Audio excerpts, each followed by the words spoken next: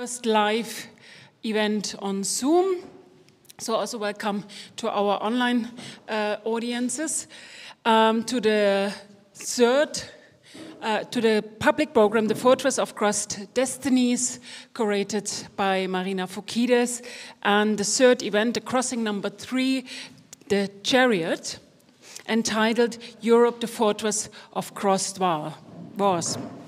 And I would like to welcome online Marina Fokidis, who will give an introduction, and Vasyl Cherepanyn, who came here the day before yesterday, arrived from Kyiv in Salzburg. And before I will hand over the word to Marina Fokidis, I would like to introduce both Marina and Vasyl shortly.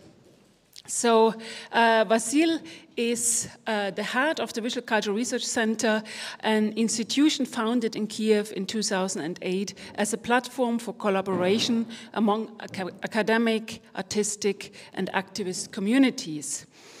The VCRC received the European Cultural Foundation Princess Margaret Award for Culture in 2015 and the Igor Sabel Award grant for Culture and Theory in 2018. Cherepanyn is also a co-organizer of the Kyiv Biennial. Welcome, Vasyl.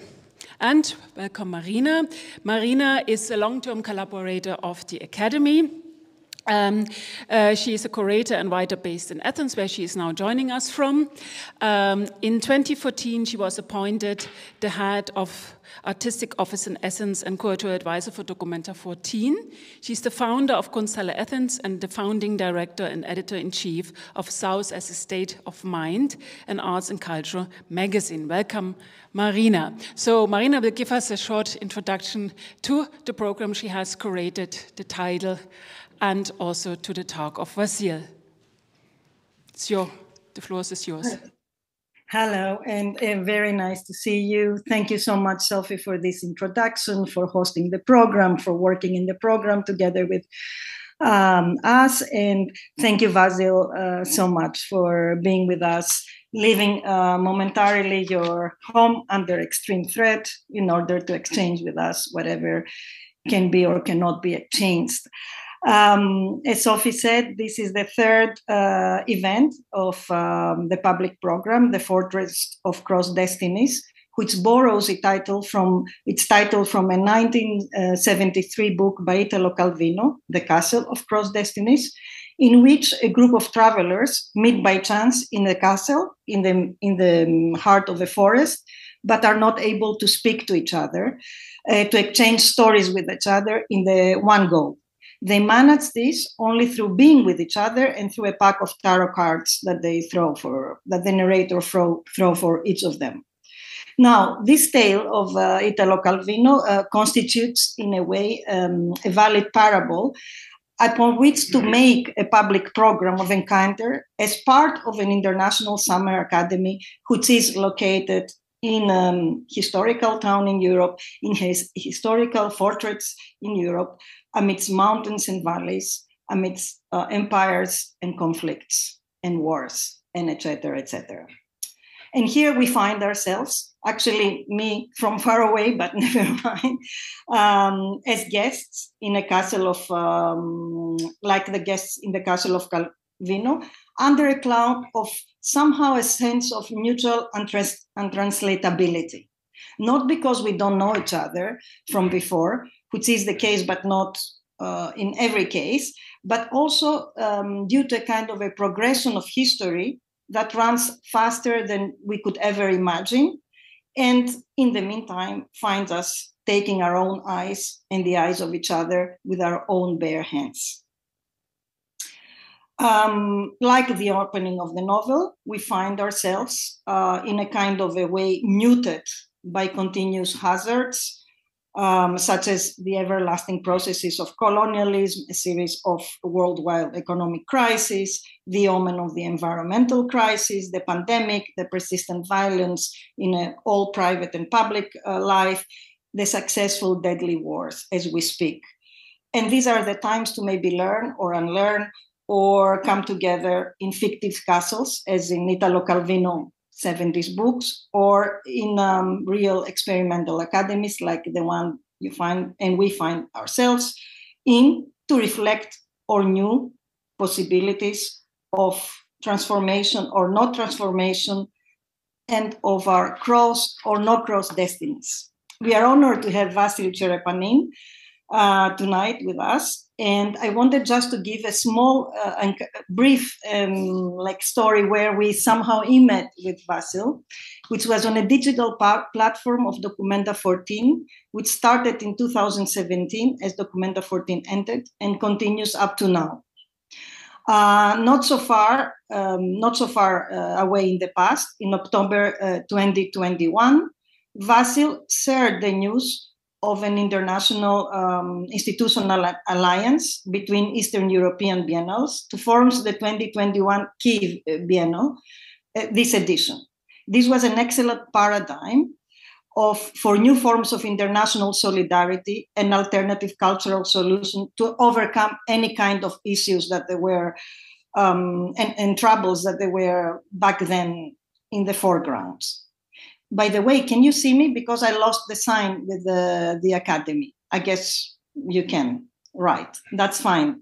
So speaking of this international Kyiv biennial, the next message we had that caught our attention and this time froze our blood in the same platform after the October 21, it was on February 26, 22, when Vasyl was writing, "Please do everything possible wherever you are. Stop this disaster. Make actions, not words. We don't have another chance. Please, everything possible. Act now. We live in bomb shelters. The whole country is under attack.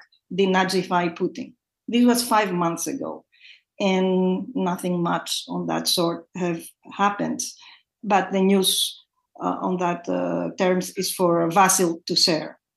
The questions, though, remains the same. How can we reimagine the European institutional order, as Vasyl put it?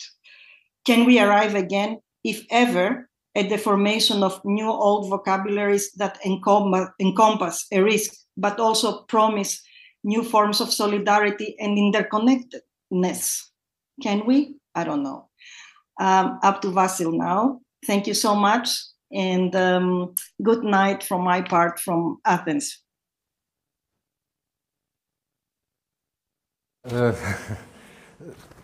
I hope you hear me well, right? Yeah. Thank you so much, first of all, to all of you for kindly coming tonight for this talk. It's my great pleasure to be with you today. And first of all, I would like to express my indeed deep thankfulness to Marina Fokidis for her kind introduction and for having me here, and also especially to Sophie Goltz for this invitation. Personally, it's really a great honor for me to be part of the Salzburg International Summer School of Fine Arts, especially being part of this great installation,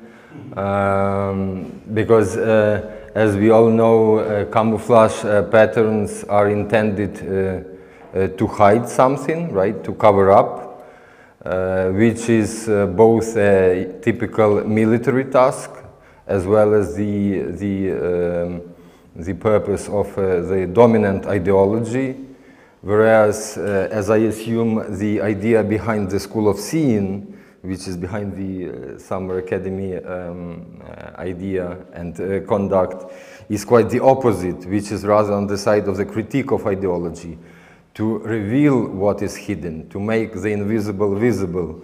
So I hope that my talk will contribute to this endeavor, and like especially with regards to what Marina was saying, that history has been approaching us faster than we imagined before. But also politically speaking, I perceive this invitation as a genuine solidarity gesture, which I really appreciate very, very much, because it's so much needed today. So thank you so much again for that. I'm sorry that I'm standing backwards, yeah. And also, before we start, I would like to express my thankfulness to the Ukrainian military, without which I just wouldn't be able to be here, obviously, and to come, and without which my country wouldn't exist, at least in the form it does exist at the moment, and without which you here in the EU, I'm sure, would be busy with totally different agenda than what we are going to discuss today in particular.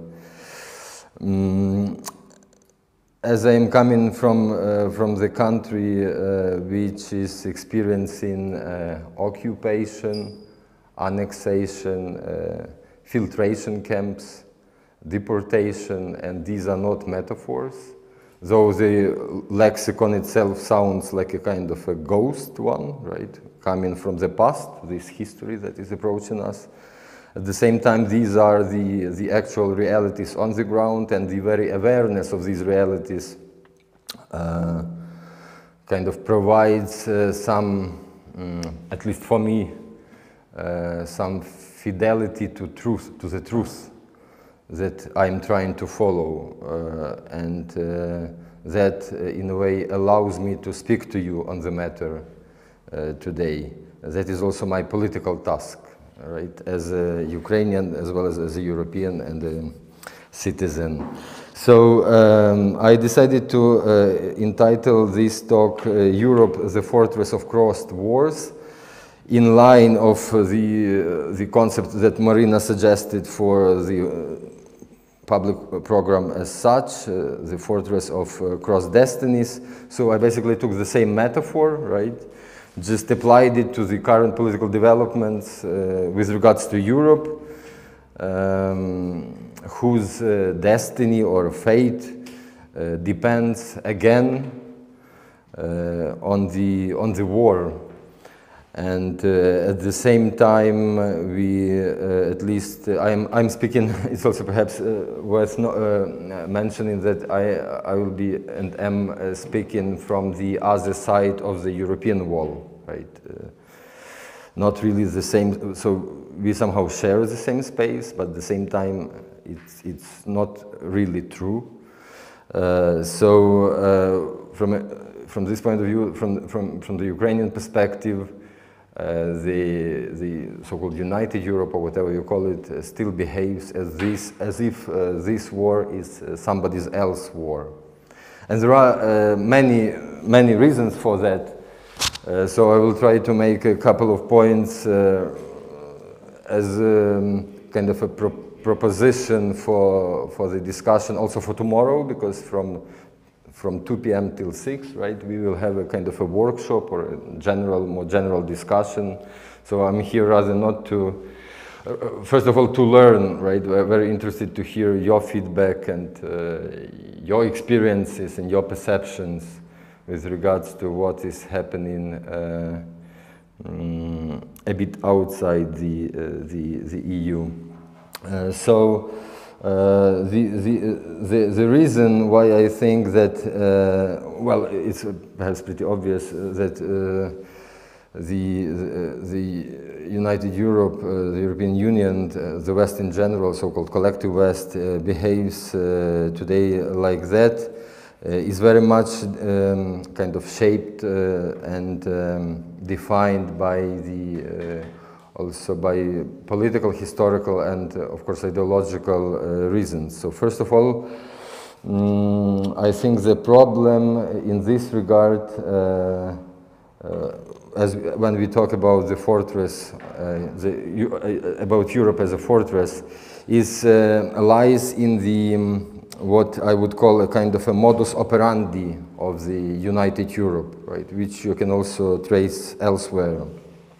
The problem here is that the dominant type of the EU governance or governmentality today is basically that I'm sure like all of us have experienced, is very much about externalizing problems, antagonisms, conflicts to the outside, which is very much about bordering conflicts, right? Pushing them to the outside in order to keep the interior safe. And as a result of this, that's basically a strategy of a typical gated community strategy, right? And as a result of this strategy of not solving conflicts, but rather bordering them, pushing to the peripheries, so-called quote-unquote peripheries, and accusing peripheries for that, as a result of this, the EU is basically surrounded by a belt of wars in its south and its east, Ukraine and Syria included, which unavoidably is being accompanied by a huge influxes of migrants and escapers from warfares. And this is very much connected also to a kind of a political lifestyle of Europe, right? That somehow something which is here as far as I can see, because again, my perspective is a bit an outside one, kind of a natural state of things, right? Kind of like the air you breathe here, a clean air. That whenever, and this political lifestyle is based on the assumption that whenever, you may take any European country you want, right? But whenever the EU is facing some ideological polarization or discontent, fear or anger, so those really strong emotions which profoundly define our lives. A typical strategy in this case is to go back to the norm, to kind of business as usual, right? To some neutrality, to consensus that can save us from those extremes. This strategy is pretty popular also in terms of elections, right? Also pretty recent ones. Consider Macron and so on.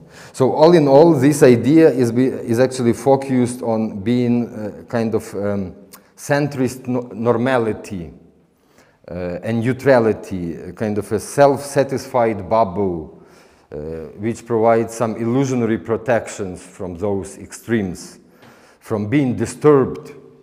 It's a kind of a sanctuary. So pretty often Europe indeed is functioning as a sanctuary from the unbearable, which is always taking place elsewhere, not here, somewhere else. A kind of an Elysium, right? And by the way, this is exactly the precise reason why the EU has been haunted by right-wing populism for years, and for sure will be continuously, right?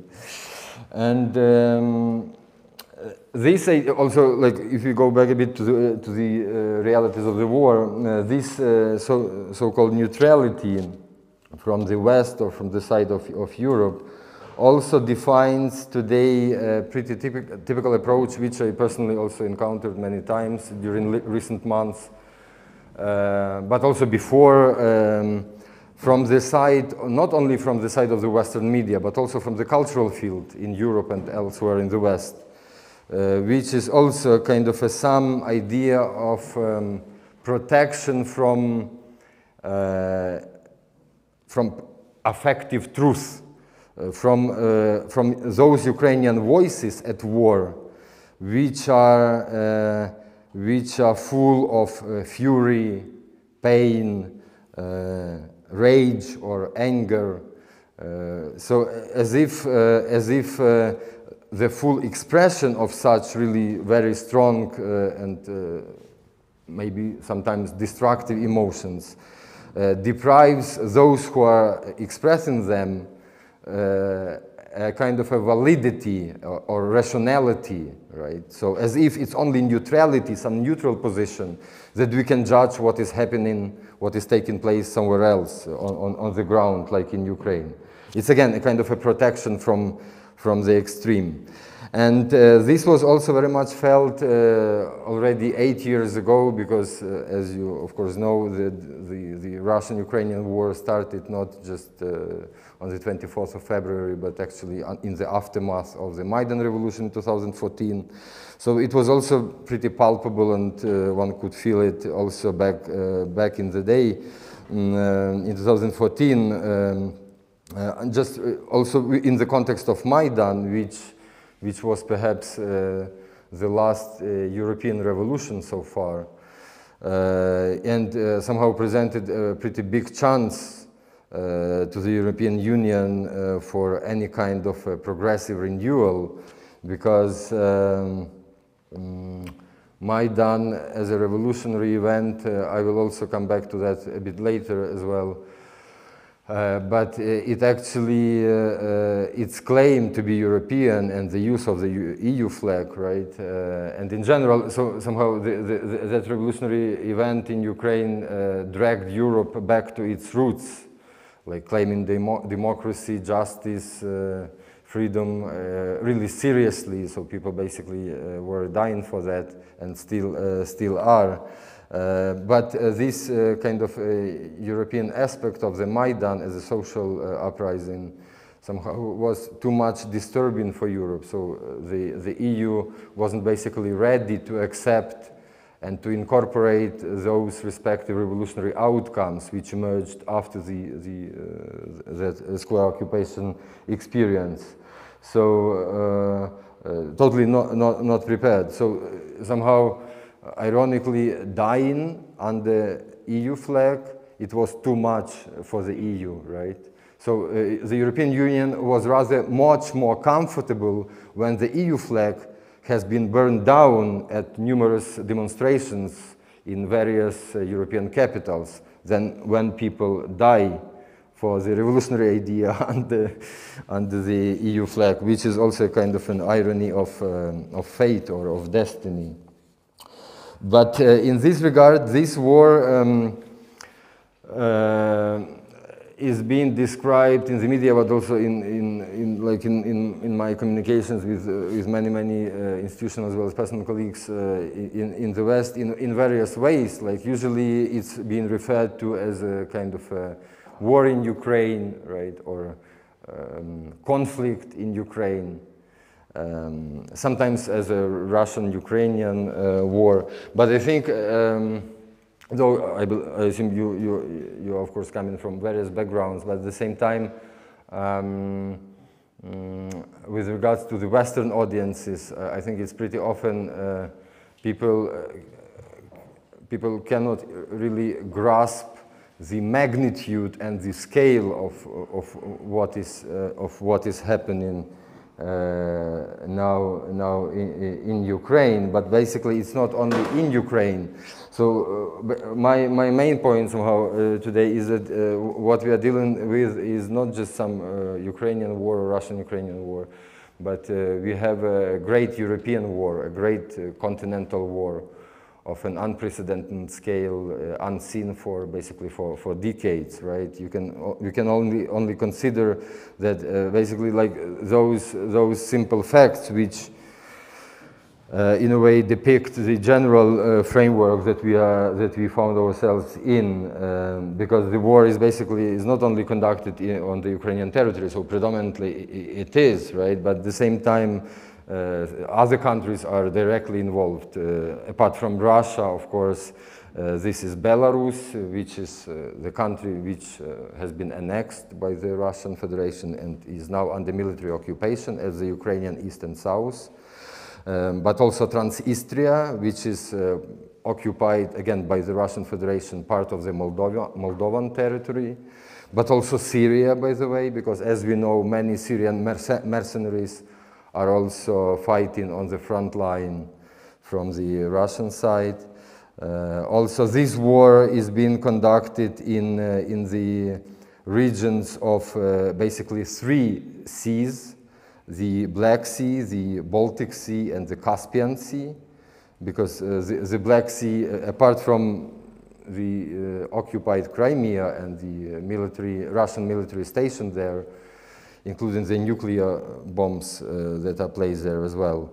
This Black Sea region also, of course, involves Turkey, right? Romania, also Moldova, also Bulgaria, right? With regards to the Baltic Sea, we have this, as I mentioned, Belarus, which is under military occupation from the Russian side and is basically directly threatening the Baltic nation states, right? But also we can also consider here the Scandinavian countries, right? It's not by occasion that Sweden and Finland already joined the NATO, right, alliance. As for the Caspian Sea, it's a typical place from which the Russian Federation launches its fighter jets attack and bombardments of the Ukrainian land.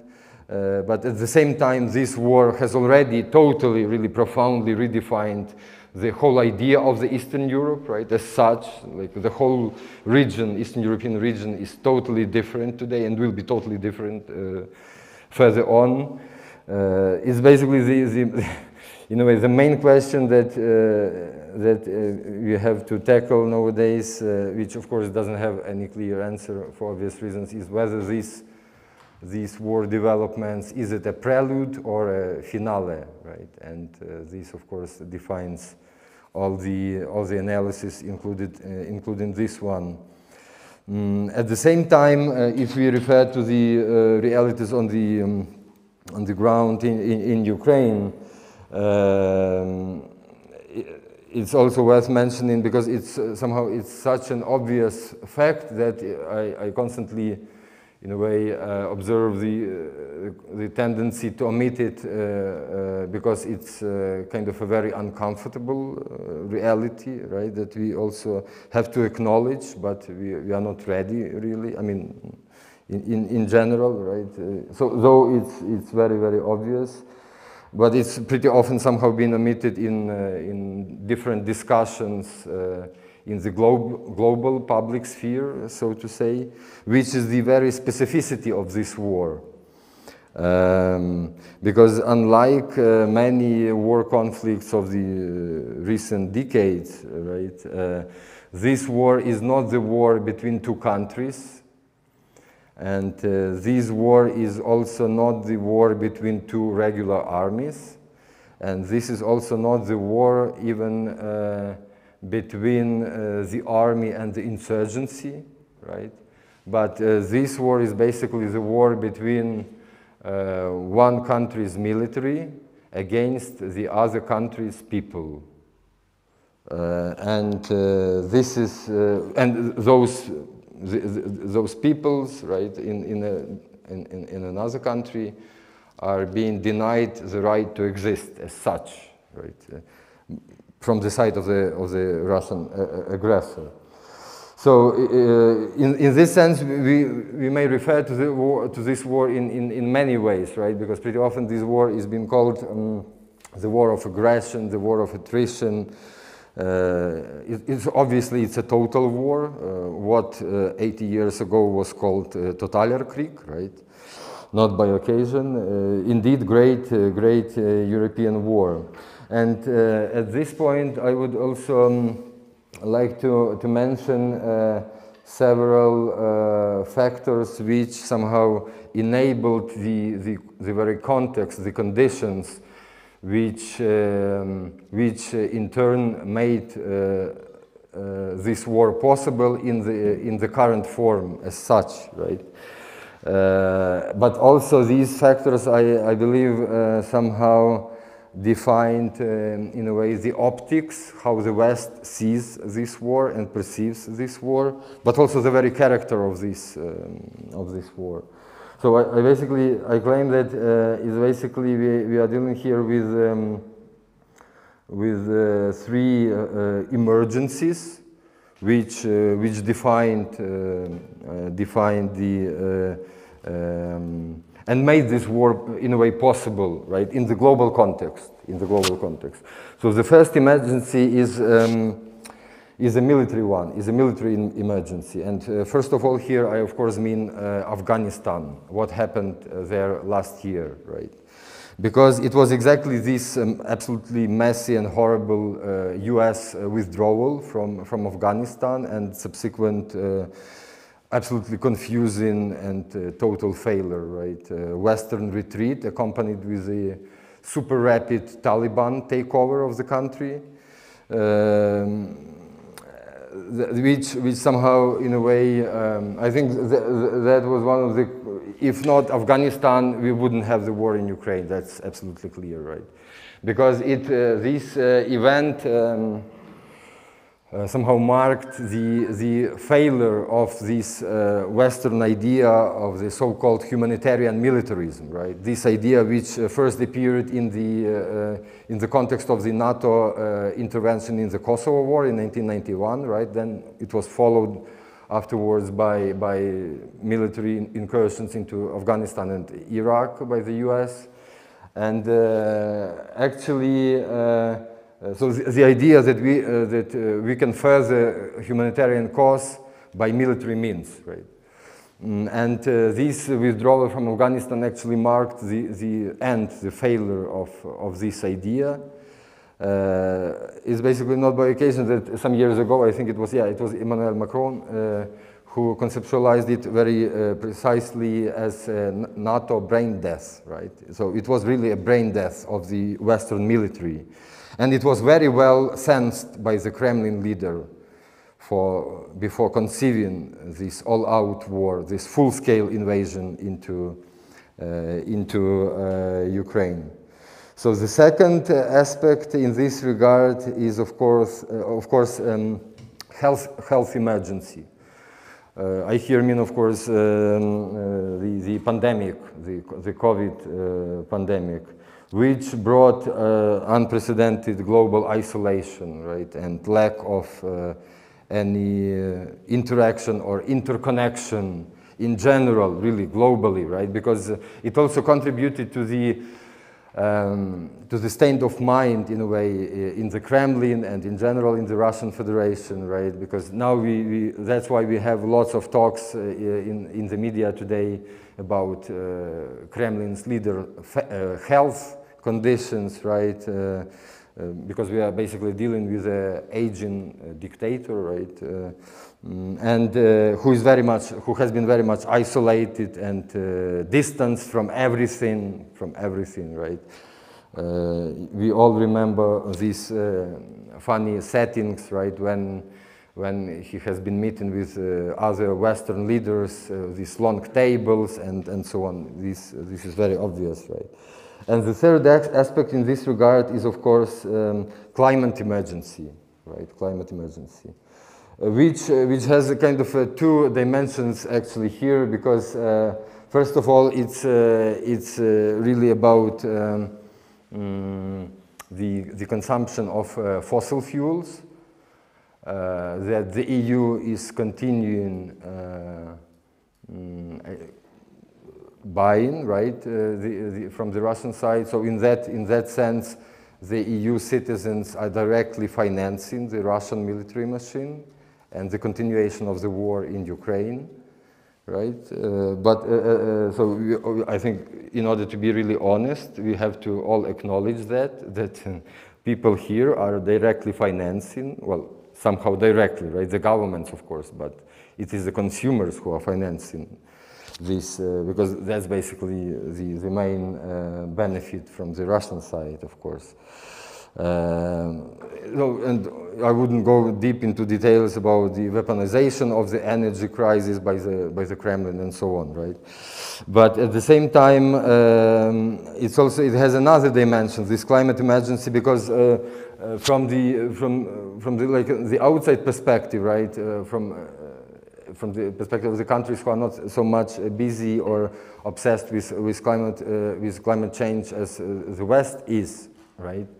There is this kind of perception that it's also, yeah, so in all these aspects, just a side note, that in all these aspects we are basically dealing not just with stricto sensu political realities, but rather psychopolitical realities. Also, really psychologically speaking, it's really very important to stress that, right?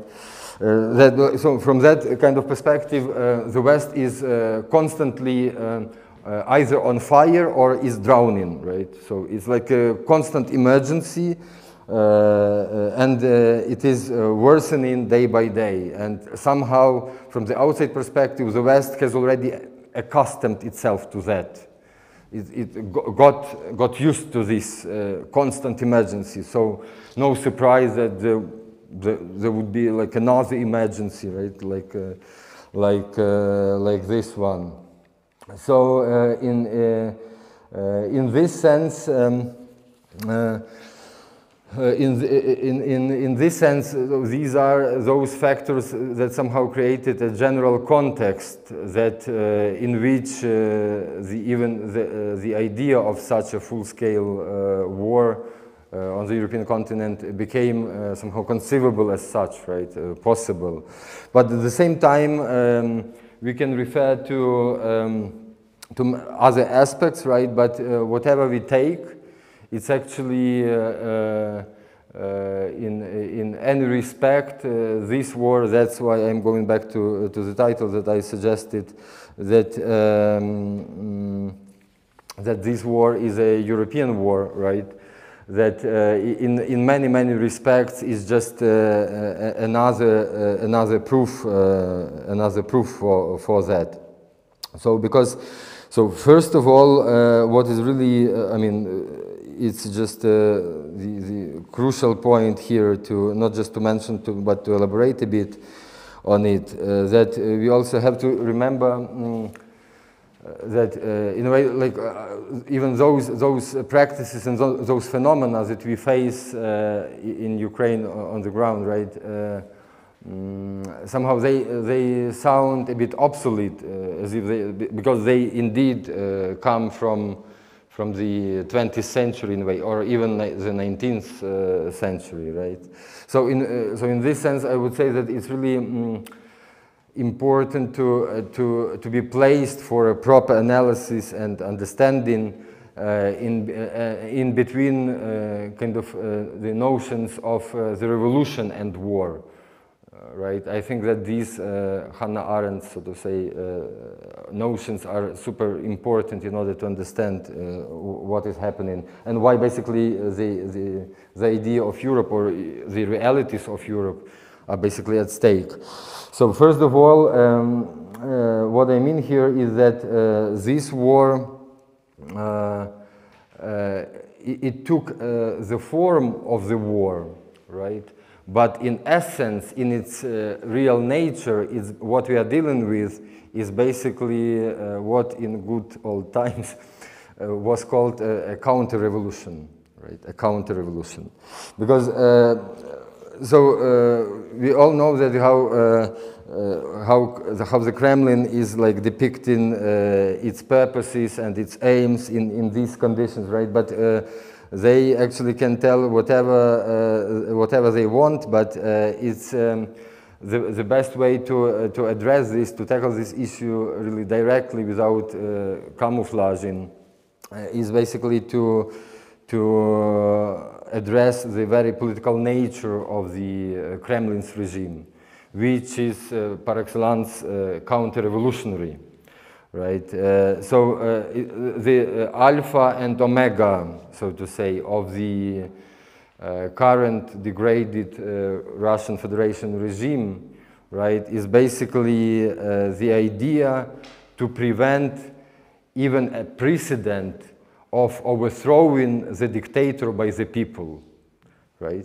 So this is a kind of a basic political idea which lies in the foundations of this Kremlin regime for already 23 years. And that was actually the reason why the Kremlin smashed all the Russian opposition, right? I mean, at home.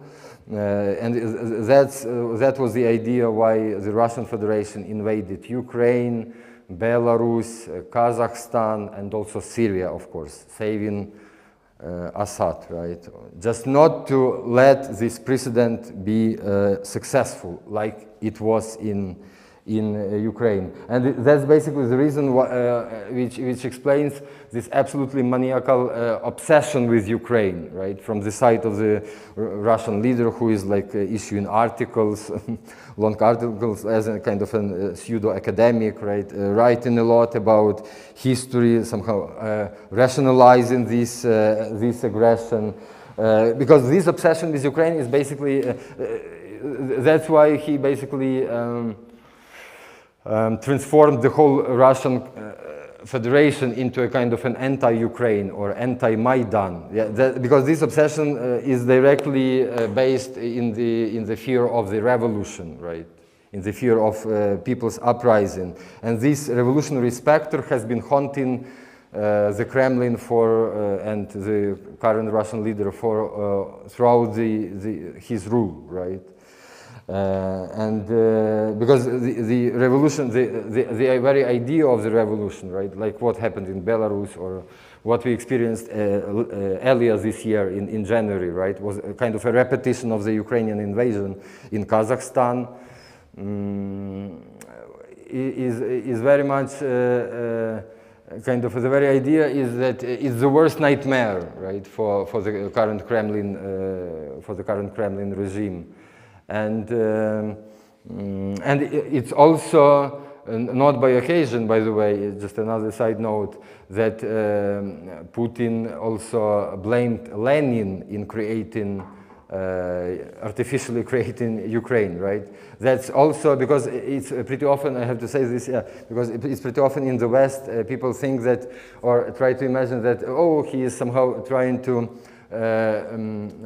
recreate the Soviet Union or like this kind of stuff, right? That, but at the same time, let's not forget that actually the Kremlin ideology, this Russian Welt, Ruski Mir, right, or whatever you call it,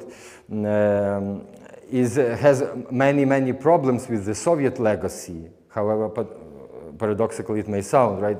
Indeed, many problems because we like it or not, but the Soviet Union started with a revolutionary event, right? So the Putin's ideology may take a lot of arguments and practices from Stalin's times, from Brezhnev's times, also from Andropov's times, but never from the 20s, right? From the 1920s, never from Lenin in this regard.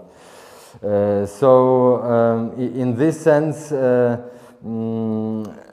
all in all, right, somehow this anti-counter-revolutionary nature of this regime is so much put forward just because, basically for very simple reason, for absolutely even primitive reason.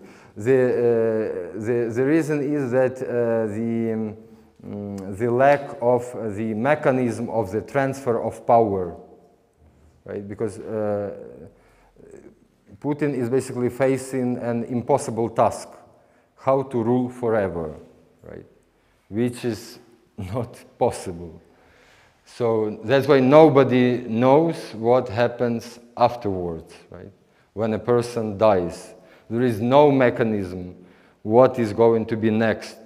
So in a way, that's why I also talked about political realities, because we are dealing again with an aging tyrant or dictator, right?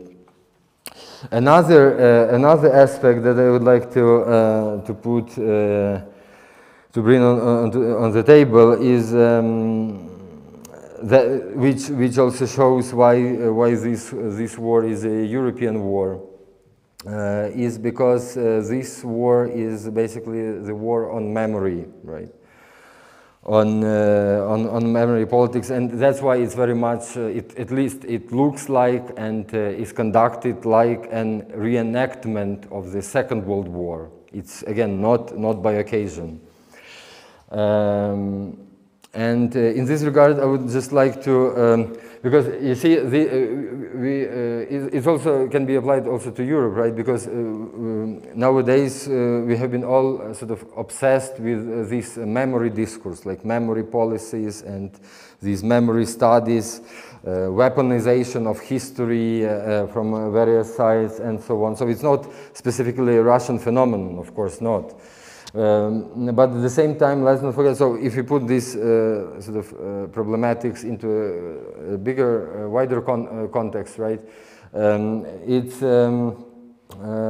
paradoxically enough, we have been observing this during recent years, right, this kind of paradigmatic shift towards some illusionary past, right, like most an obvious example for that is, of course, Trump's "Make America Great Again," of course, right? So towards some past which has never existed. So paradoxically, what I mean here is that this kind of memory politics has nothing to do with history, actually. It's not about, so it claims history very much, but at the same time it's anti-historical profoundly, right? It's not about how to remember, but rather how to forget. I think it was, if I'm not mistaken, Nietzsche who put it precisely, that what unites us is not what we remember, but what we together decided to forget, right? So in this memory politics, it's not about history, it's about kind of thanatology, right? Kind of when dead bodies of the past become political weaponry, when necropolitics rules, right? So, and this is also very much, that's why I mentioned this, connected to Europe, right? Because Europe is also very much obsessed and basically, at least in its claims, very much based and related to history, right? It emerged, the United Europe, in practical sense, emerged on the outcomes of the Second World War, right? So, but at the same time, what is also surprising from a Ukrainian perspective is basically that like it's not about Russia, but it's indeed about Europe. That like a meta-political constellation that the EU in political reality is, right? Being so much obsessed with history and with the past, and very much defined by the history, by its own history and the past, including the Second World War, right? But at the same time, it has always had problems with time. It's really, you know, we were joking in 2014 in the context of Maidan that while the EU was trying to take a decision, Russia took Crimea, right? So it's really striking that Europe, that the European Union is just incapable to act ahead. It always reacts to what has already happened, right? So it just cannot act effectively in order to prevent something. It just reacts.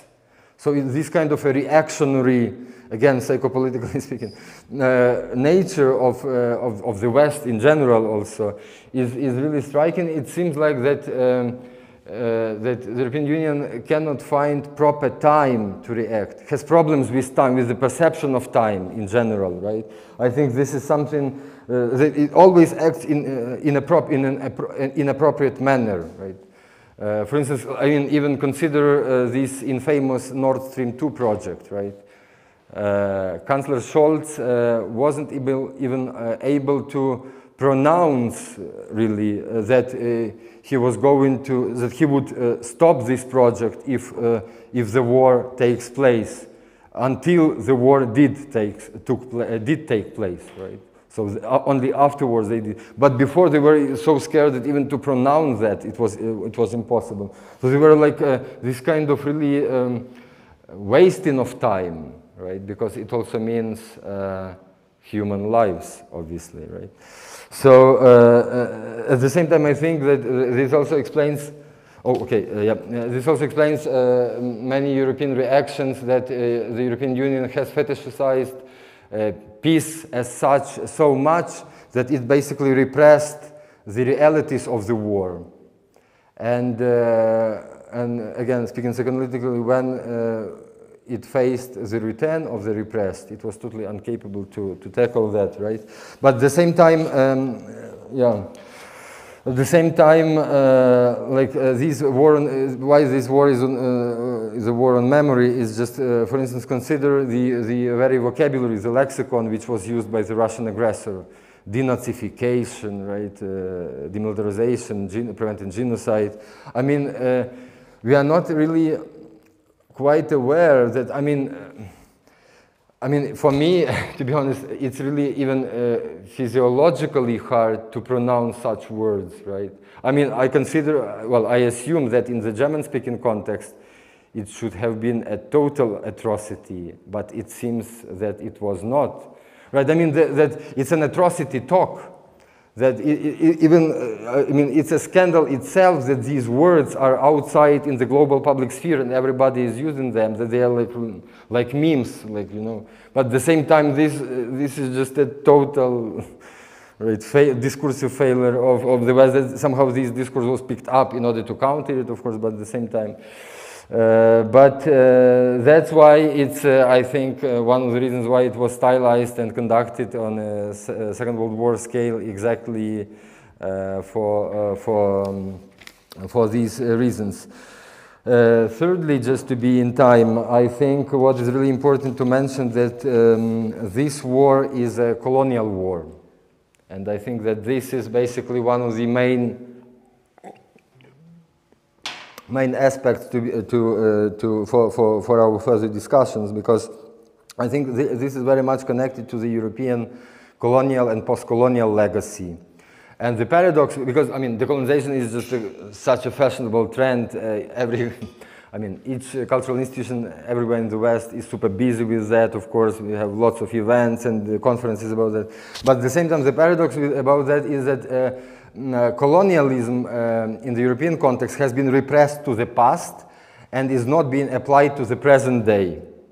So somehow this kind of an inability to think in colonial terms also with regards to other parts of Europe, like the European East, right? Because Europe's East, in terms of its colonial as well as Soviet, right, legacies, complicates a very typical and fashionable division between the global North and global South, right? Because Europe's East has been long regarded as a kind of a semi-periphery within these traditional geopolitical and cultural divisions, both from the side of the Western as well as Russian metropoles, right? But at the same time, it has been experiencing imperial siege and occupation for a long time, right? And it is actually the living conditions under direct military occupation. That is something also which the West is not capable to really to consider fully. Direct military occupation, which distinguishes this colonial background in the east of Europe from, especially the post-Soviet European East, from most of other post-colonial contexts and experiences. Take Ukraine, Moldova, Belarus, Armenia, Georgia, Kazakhstan, as well as all those numerous national republics currently under the Russian Federation control, right? Their anti-colonial struggles and deoccupation strategies are absolutely of global importance. We are just really not fully consider that. But at the same time, let's not forget that somehow in parallel, the east of Europe, especially the post-Soviet East and foremost Ukraine, has been also in the colonial focus of the Western metropoles, Berlin in particular. I would not go long back to in history, but from the 1930s, right, when Ukraine became both a central target for both Moscow and Berlin colonial strategy, up to the so-called Ostpolitik, right, pursued in the Cold War times, in the second part of the 20th century, within the framework of which actually Ukraine became a kind of a blind spot, an elephant in the room to avoid. And the funny paradox of this so-called Ostpolitik is, you know what, that is basically there is no Ost in the Ostpolitik. There is no East because it's been evaporated. There is only Moscow imperial power that the West is exclusively directing its strategies to, right?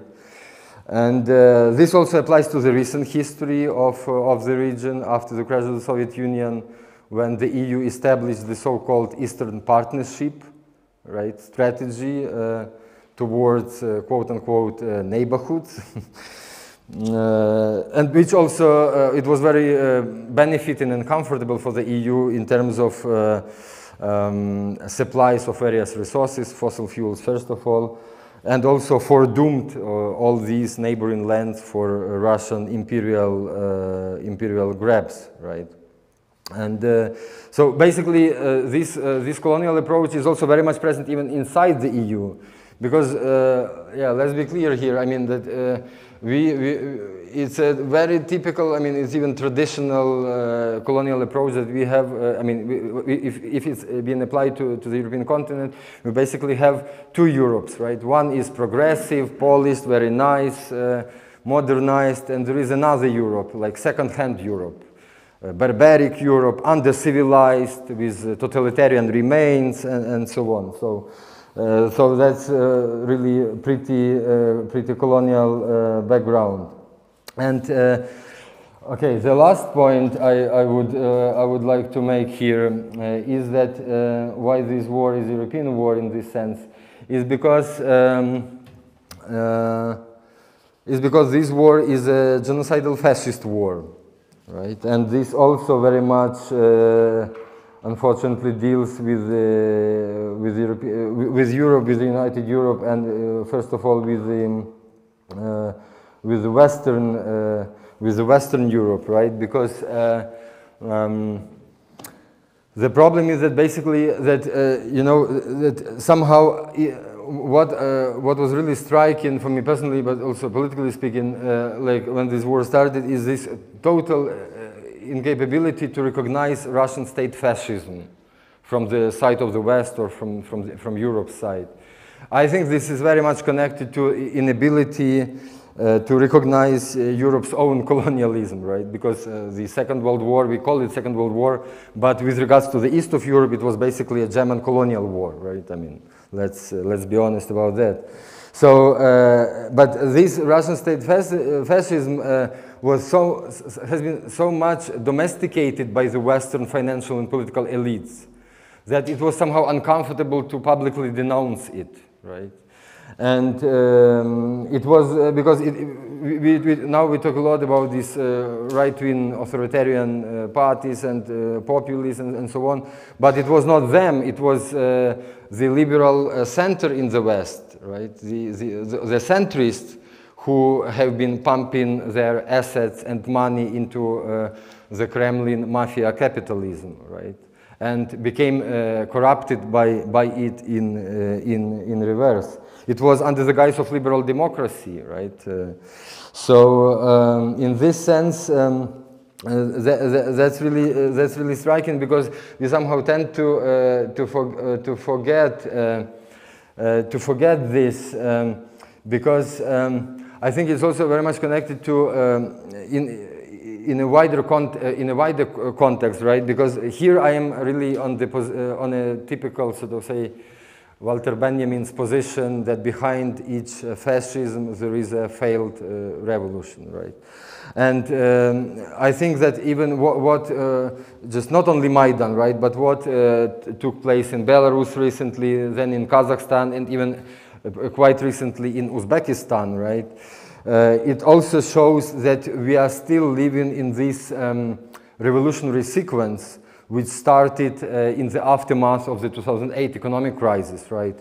I mean, of course, the so-called Arab Spring, Occupy Wall Street, Indignados in Europe, Syntagma Square, Tahrir, Maidan, I mean, you name it, right? But all these sort of global wave of square occupation movements.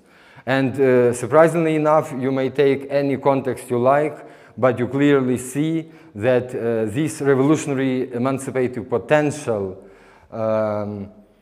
has been effectively, unfortunately, substituted either with right-wing authoritarianism or with warfare, right? Ukraine and Syria, Libya, and so on included, right? So, so it's really, I mean, that's a kind of this type of dialectics, right? That it's not just took place, it did take place because something else didn't take place, right? That it was not realized because it was substituted by the alternative, right? So we can only judge about this unbelievably powerful potential of those movements when we observe those the harshness of this substitution. So my final point here, and that's why I think it's really, maybe that's why I came here in general, I think that in all these regards, what I find really very, very dangerous, and I myself don't have, of course, an answer to that, but basically when we are trying to or at least posing this question, how come that we allowed another fascist war possible on the European continent, right? In spite of all this never again and all this kitschy, right, stuff. What is really, I mean, because again, what I'm describing is basically some obvious facts, right? But at the same time, I think this sort of clear and present danger, which is just so much in front of our eyes that we are somehow kind of blinded by that, right? That's also the work of ideology, right, as we know it.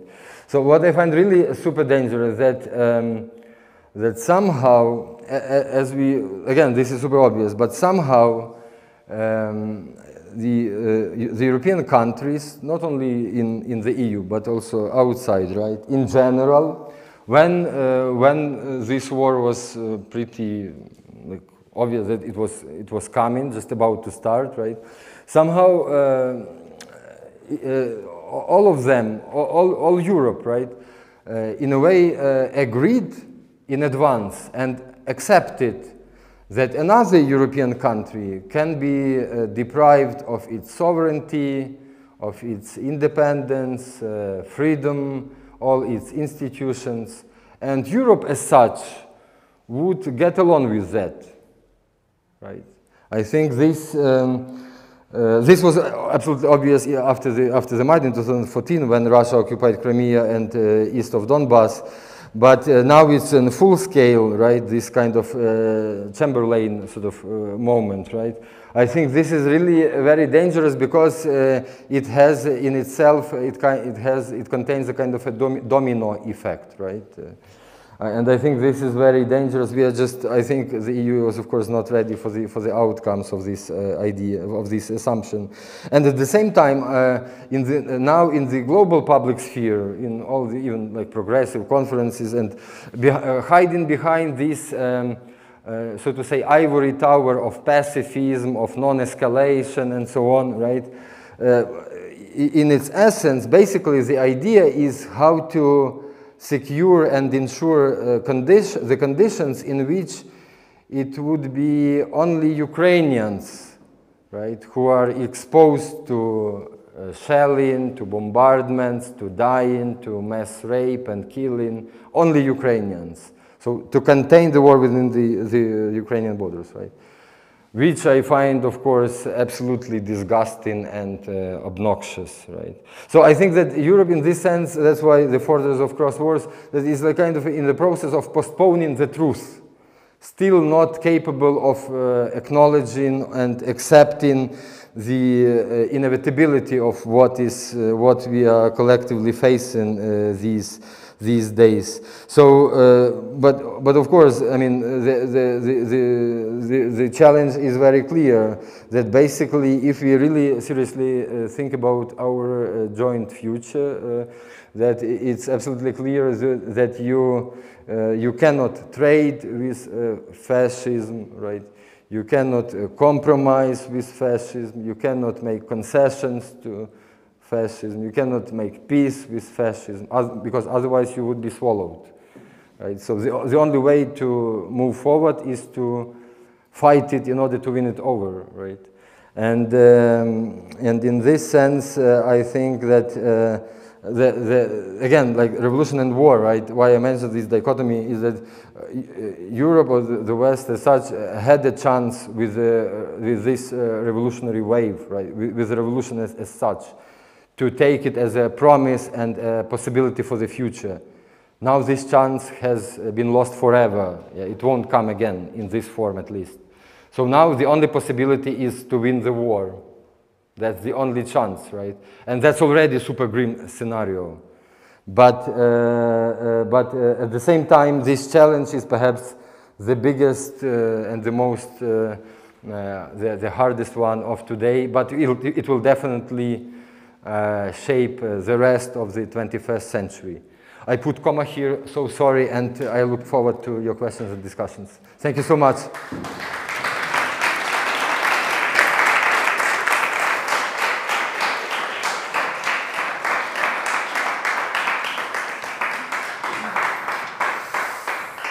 Okay, thank you, Vasyl, for this kind of thought-provoking, insightful lecture. I guess maybe if there are immediate questions, otherwise I would start with a question, but if there are immediate comments or questions, we could go right away into the discussion and clear some. If not, maybe you have one? Sure. Yeah, sure.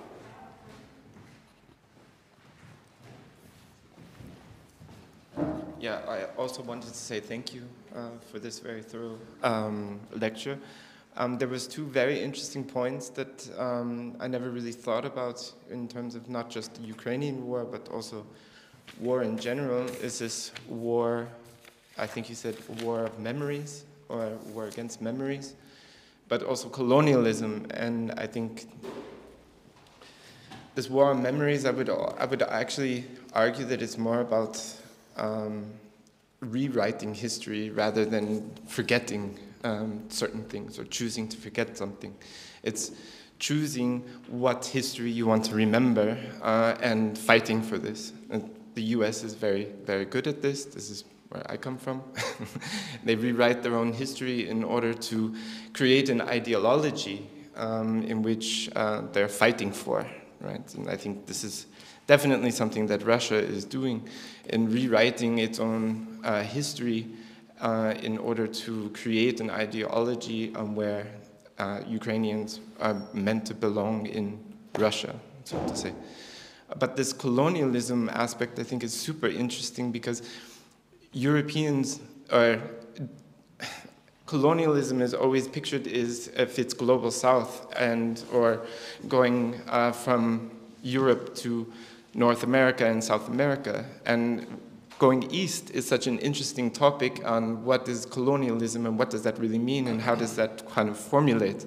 And I don't really have a question. I just wanted to comment on that I found those 2 points very, very interesting and something to think about because colonialism is such a big topic, and a lot of people, I think a lot of scholars mistake colonialism as only Europeans going to one country, but rather it's actually expansionary ideology which goes into rewriting history as well. So I just wanted to thank you for those points, and if you had any further comments on it, that would be great too. Yeah, shall we collect? No. Oh, okay. Yeah. Thank you for this. It's a wonderful comment. Yeah, I totally agree. It's I think that one of the problems behind that is that colonialism, especially in Western Europe, right, but also elsewhere, has been very much, the idea of colonialism has been very much defined by the history of maritime empires, right? So, but also has been also very much dependent on the idea of the color or a shade of skin, right? But at the same time, there is a kind of a constant incapability to recognize colonial experiences, so to say, next to your nose, right? Just because that was actually behind actually the frustration of not being able to pursue such colonial endeavors elsewhere. Of course, there were some, I mean, from the German side, but it was exactly that was feeding the idea of National Socialism, right? It's not the same, but actually, with regards to, for instance, like German colonialism or Russian colonialism, these are continental ones, right? So they don't depend on these maritime travels and exploiting people of other. Though in Russia, it's of course so many peoples, right, who are now part of the Russian Federation. But the problem is that it's kind of framed as conceptually framed as a kind of an internal colonization. So first you occupy something, then you claim that it's mine, it's internal. So I colonize myself in a way. That's the idea which was behind Nazism and Russian expansionism as well, right? So as if there is no outside for these continental colonialist concepts, right? Like Putin himself once mentioned that Russian borders never end. They have no limits. Right? So it's just like constant sort of swallowing of other, like, and grabbing other lands and so on. So this idea of no outside. And at the same time, I think, you know, also it's kind of a personally I feel this really strange, because pretty often, again, in the West, now it's a major trend, and also in the cultural field, so many institutions are pursuing that. But at the same time, what I really find like a bit kind of what I'm puzzled with, rather, is that somehow that those respective institutions or contexts are somehow so much obsessed with their own colonialism that they are just incapable to apply the same standards and the same ideas to the countries next to them, even. You know, for instance, I mean, even really very practically, pretty often, for instance, in Germany, but also it was sometimes also in Austria, but for instance, when a person from Ukraine, myself included, is invited to take part in some discussion, it had been before, especially before this full-scale war, had been pretty often the case, right? So it's usually that, oh, we have to also to find somebody from also from Russia, right? The same is, I think that my colleagues will confirm that the same has been taking place with regards to the participants from Belarus. That you have to sort of to find another person from Russia in this case, just to balance. To have a balancing, right, kind of, so that not just one perspective dominates. Just, it would be the same as if, like, I would be sort of inviting people from Algeria to the Kyiv Biennial, and also saying, oh, you know, guys, I also have to invite somebody from Paris just to balance you a bit, you know. Or like inviting somebody from Indonesia, saying, no, we should also have some Dutch people as well, you know. So, and it's super simple. I mean, it's like a very practical, but at the same time, this always works. This total inability to apply the same standards that you apply to yourself, just to your neighbor, right? So I think this is one of the reasons that thank you for that. This eastward sort of colonialism is, of course, I think this is what has to be considered if we really aim to analyze this properly.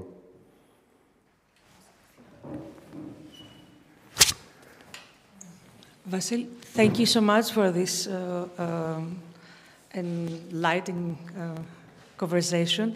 In the Western news, in Europe and the States, reading newspapers, Guardian and New York Times, Al Jazeera. I'm going to go to the point. Noam Chomsky was the biggest voice of one of the most intellectuals speaking about the war. And he very much spoke about the cause of the USA, let's say not USA, contemporary history, and the role of the USA in this history.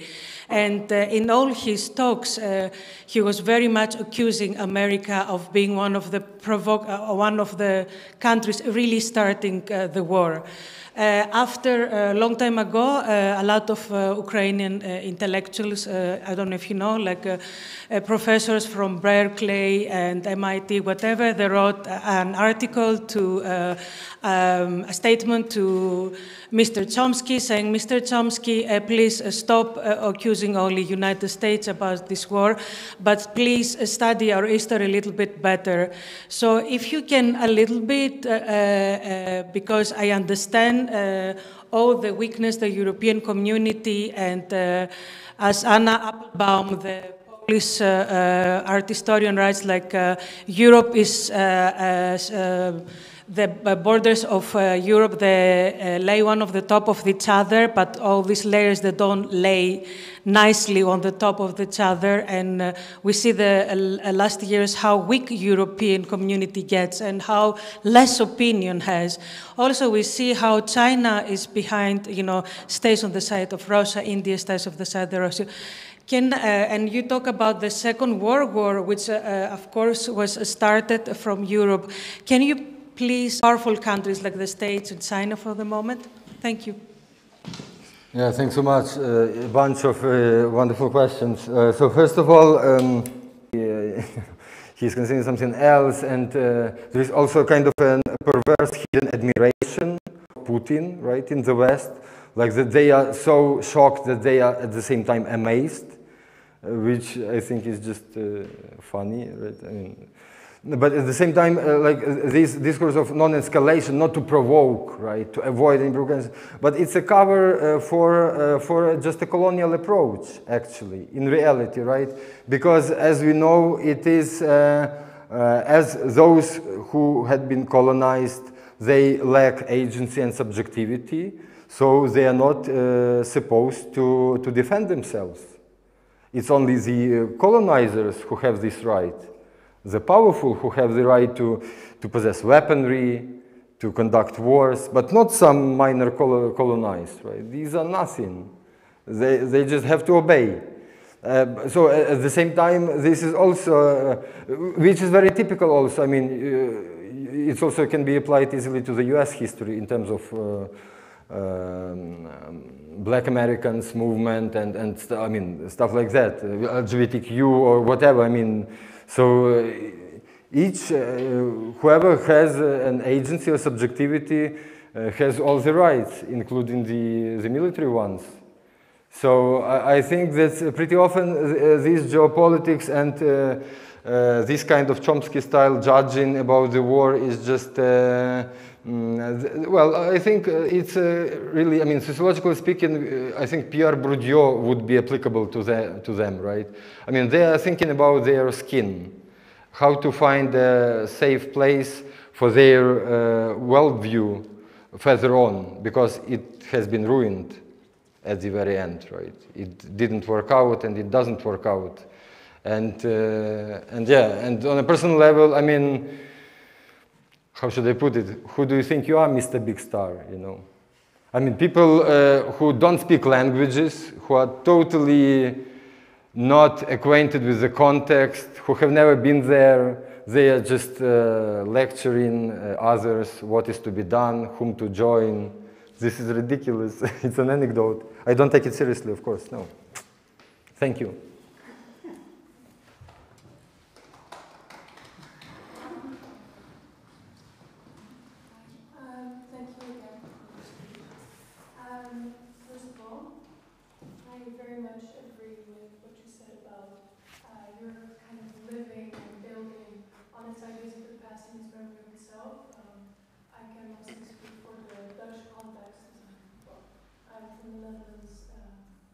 We very much fetishize our own past, and like look during the summer we all walk through ruins and pay for it, and you know, like the only thing we want to see is the past and an authentic European past, and I very much agree with that.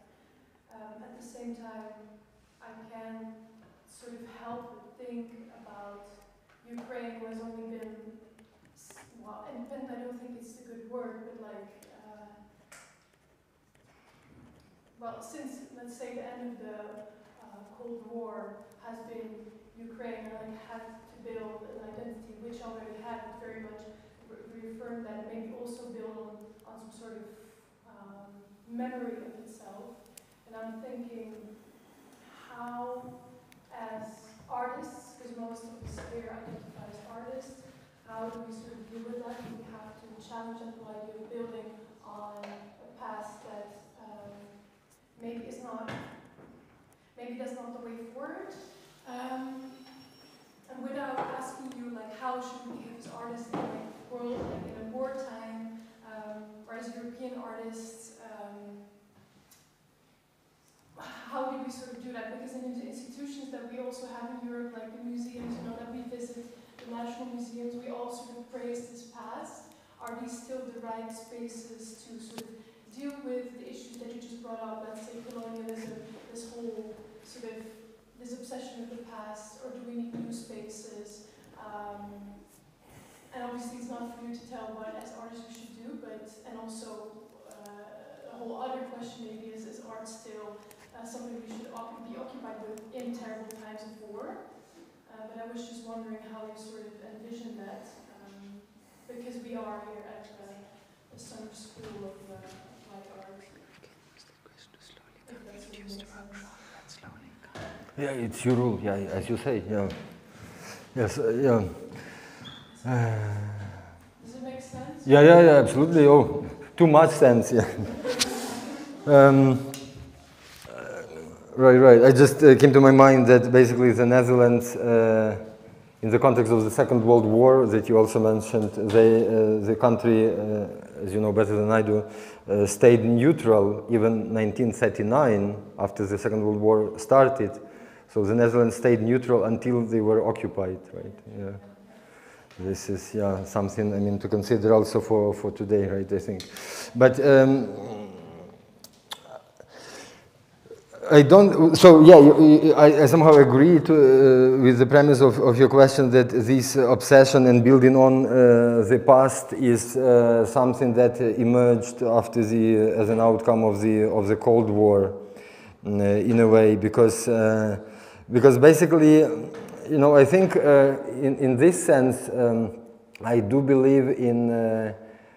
So in this sense, also politically speaking, I am an institutionalist. So I do believe in the need of the new institutions as well as continuation of the current ones and making them as much political as possible, but not just like a fashion, right?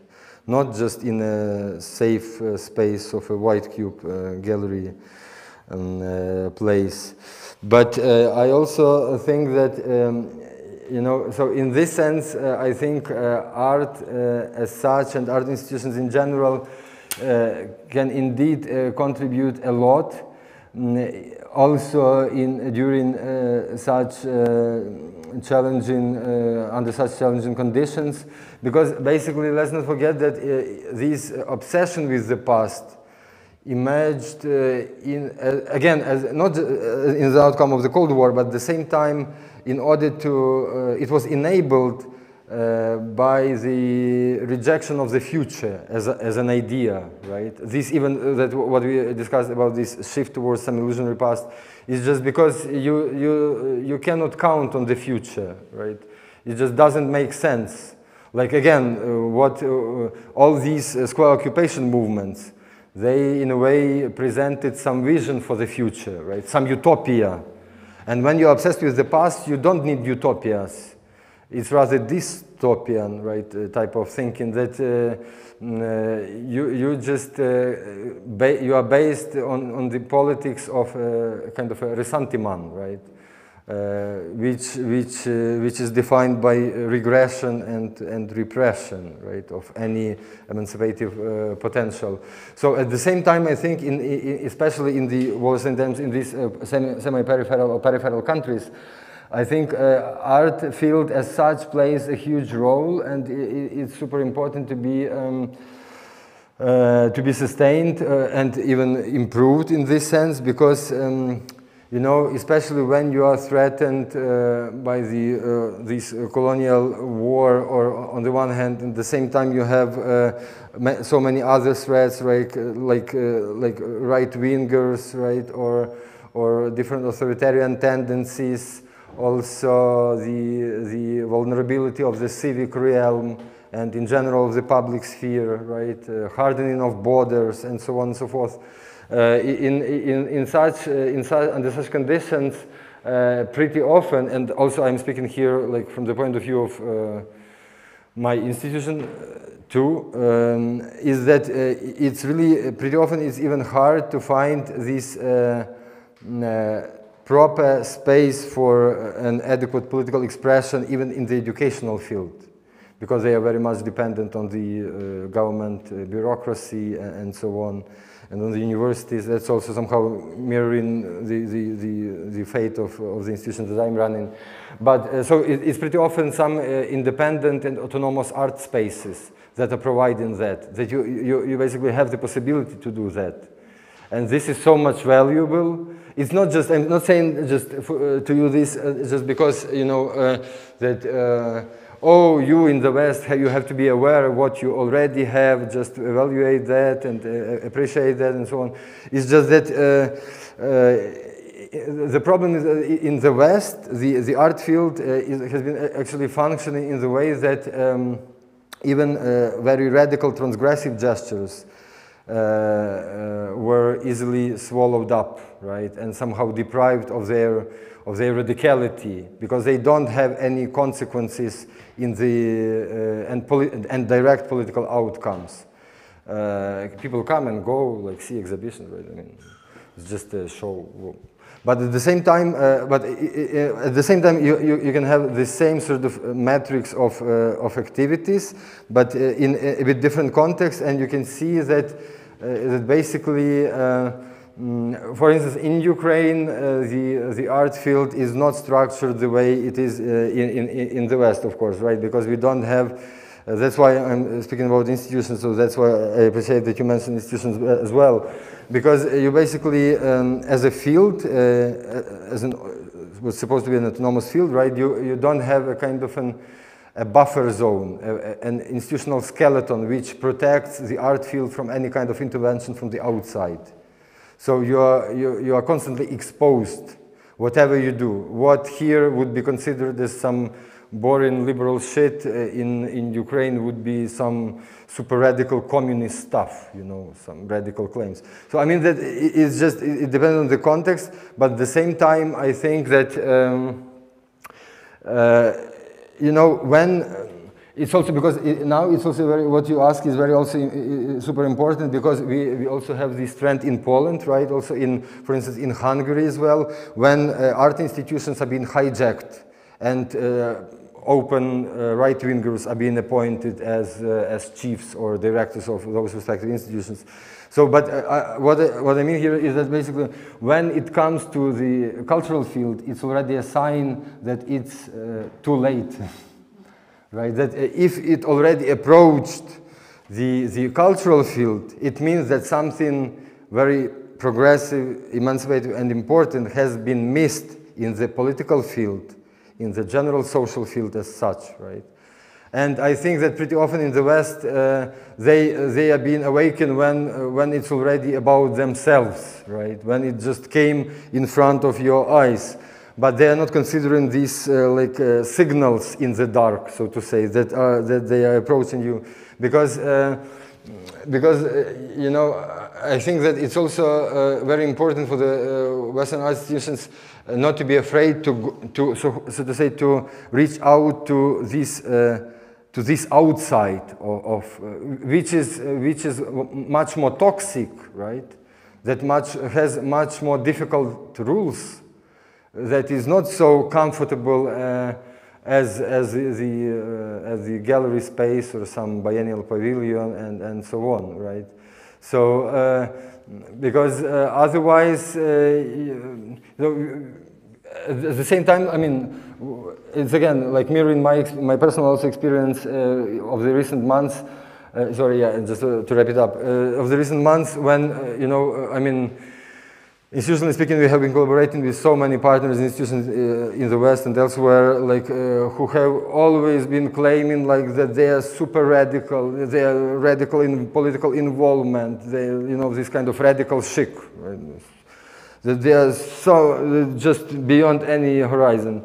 At the same time, when Realpolitik arrived, they just, instead of all this claimed radicality, they simply resorted to a kind of white cube humanitarianism, helping refugees. Of course, this is super important and valuable, but at the same time, I mean, they were not even ready to disturb their publics and their authorities, perhaps they are dependent on, right? In order to change the status quo, not only in the art field, but also outside, in their own respective context, in order to make this war, for instance, to stop, right? So that's why I think that this, so I'm definitely for this institutional development, but at the same time, I think that it has to be really revised and reapproached accordingly. And since you are from the Netherlands, I just also came to my mind that, isn't it strange, right, that already like for 2015, right, that that in this war, such distant countries as Ukraine and the Netherlands have common victims in this war. I mean, of course, MH17 flight. This is really strange, right? But at the same time, it also shows the scale of what has been going on. Yeah, thanks. Yeah. So I guess, thank you, Vasyl. So I think it's... pleasure is my side, yeah. I think it takes your applause. Thank you very much.